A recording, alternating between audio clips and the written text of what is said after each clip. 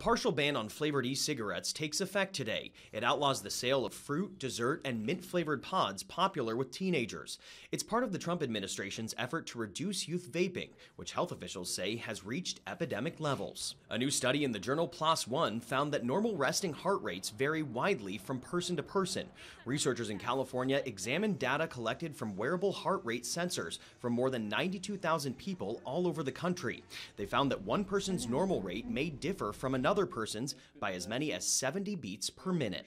And the CDC has begun shipping out test kits for coronavirus. The diagnostic kits are going to more than 100 labs in the U.S., and each one can test 700 to 800 patient samples.